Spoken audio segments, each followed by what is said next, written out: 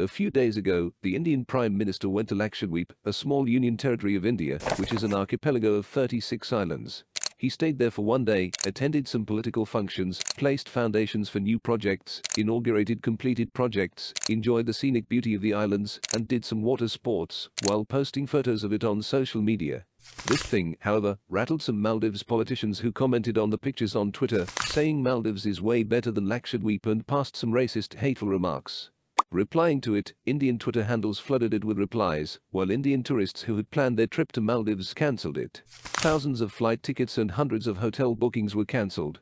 Many vowed never to visit Maldives, but to visit Lakshadweep, which is Indian territory, boosting its local tourism business.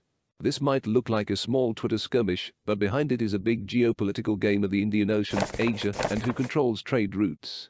Maldives is an archipelagic state and country in South Asia, situated in the Indian Ocean. It lies southwest of Sri Lanka and India, about 750 kilometers or 470 miles from the Asian continent's mainland. It is a small country with a land area of 298 square kilometers and a population of 0.5 million. It is strategically located in the Indian Ocean and near global trade routes. Whoever controls Maldives controls Indian Ocean trade routes. Its main industry is tourism, with 28% of GDP, 60% of foreign exchange, and 90% of government tax coming from the tourism sector. India and Maldives are neighbors sharing a maritime border. Relations have been friendly and close in strategic, economic, and military cooperation. India helped Maldives thwarting a 1988 coup d'etat attempt, 2014 male water shortage crisis, 2011-2015 Maldives political crisis, 2020 COVID-19 crisis with India, providing 100,000 India-made vaccines to Maldives, even before rolling it in India. In April 2020, India provided $150 million currency swap support to help Maldives mitigate the financial impact of COVID-19. India extended a $50 million line of credit to Maldives for defense projects for Falhu Naval Base. In 2021, India extended a $400 million credit line for the Greater Mail Connectivity Project.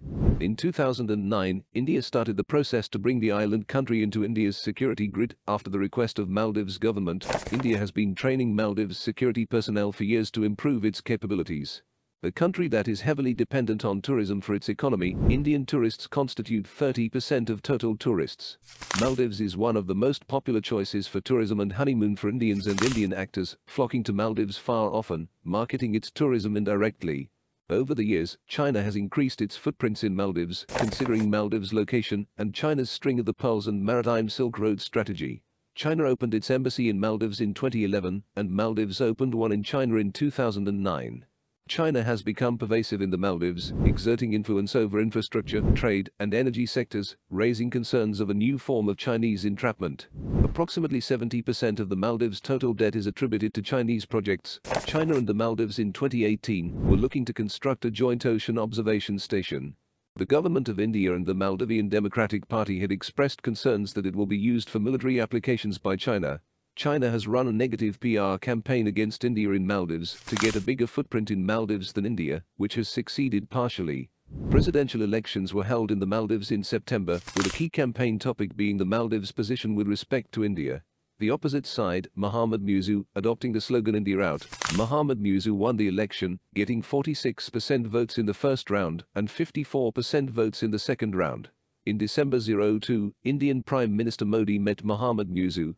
The meeting took place days after Mr. Muizzu requested New Delhi to withdraw 77 Indian military personnel from the Maldives and decided to review more than 100 bilateral agreements between the two countries.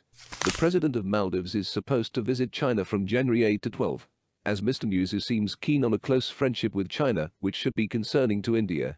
Mr. Modi's visit to Lakshadweep Islands is seen by Maldives as a signal by India that if Maldives goes closer to China, India may encourage its tourists to visit Lakshadweep over Maldives, hampering its tourism-based economy, which highly depends on Indian tourists. Lakshadweep is already the most trending search on Google. Maldives Twitter users, many of whom were government ministers, argued that Lakshadweep is 10x smaller than Maldives in size with minimal infrastructure, no international air connectivity, permit system to visit, cleanliness issues, lack of choices of resorts, will never allow Lakshadweep to replace Maldives. But considering Indian government countrywide infra push, we might see the complete opposite picture of Lakshadweep in the next 3 to 4 years, developing it into an international tourist destination, with 5-star hotels already in the pipeline by 2026, with short-term Indian tourism redirected to other locations like Seychelles, Mauritius, Sri Lanka, and Southeast Asia. Lakshadweep Islands are extremely beautiful islands with coral reefs and rich marine life. With coming days and years, we might see where this India, Maldives and China conflict goes and what role Lakshadweep plays in it.